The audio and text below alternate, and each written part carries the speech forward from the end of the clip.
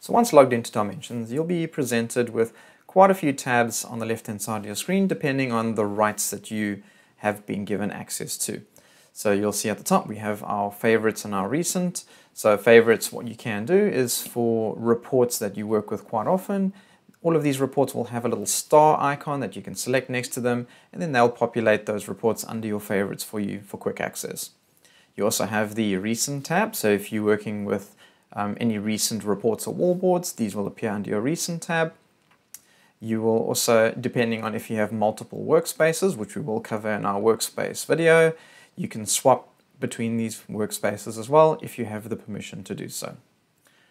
And then depending on whether you are a real-time reporting supervisor or whether you are a standard reports supervisor, you may have the right to be able to view wallboards.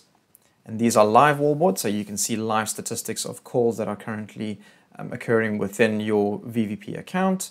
You will also be able to work with any historical reports, create and manage filters. So if you'd like to apply filters to your reports and your wallboards to be able to cherry pick certain bits of information out of them, you can create this here. Or if you'd like to set up any scheduled reporting, you can do that under the Schedules tab on the left-hand side. If you have been given the rights to modify any other settings on your account, this can be done under the Settings tab.